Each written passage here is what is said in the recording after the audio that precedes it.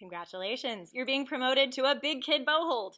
Instead of holding your bow up at the stick, either like this if you play violin or viola, or like this if you play cello or bass, we're just going to slide that exact same position down towards the frog of your instrument.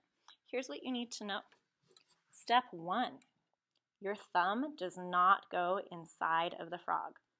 It does not go under the frog. It does not go through the bow. Instead, it rests under the stick right above the frog.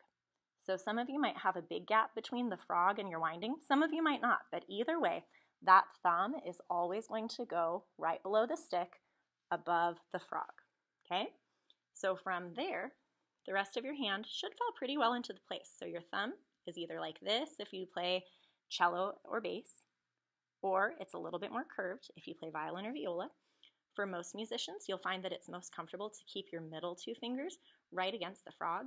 I personally like to play about like this or this, depending on my instrument. Some of you might want to be down just a little bit more so that you can really feel your fingers connecting there. But everything's exactly the same. So if you play cello or bass, your fingers are all nice and floppy. This is resting into the stick, and you're just like jelly. You should be able to hold onto your bow and move it around like this.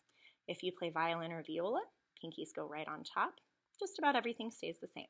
See how you can see my thumbnail right under the stick?